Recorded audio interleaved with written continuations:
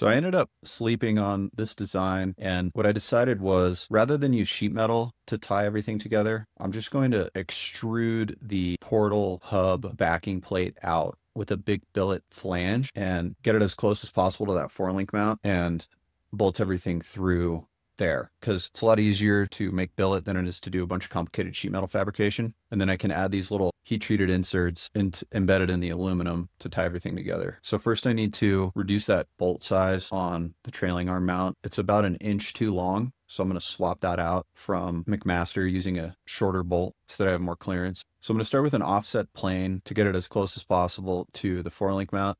Then I'm going to make a base flange, which is that circle that you're seeing. And this is going to be the main mounting interface that I will embed those heat treated inserts in, and then I can add the bolts in. And then I can tie this flange to the main backing plate for the portal and arrange it in a way where there's lots of clearance for assembly. And so there's two main advantages to this design. You still retain your rotational strength, but your vertical load is now captured by that billet boss that we're looking at, that big long cylindrical tube, which ended up being 9 inches long. So the chromoly tube on the solid axle will insert into that cylinder and will be the main load bearing vertically. And then all I have to do is constrain it rotationally, and it's way stronger than the previous design. And this part is totally machinable with those pocket cutouts. But the next thing I need to do is add some pinholes. So one important thing for assembly design, when you're bolting two parts together, the bolts are only strong along their axis.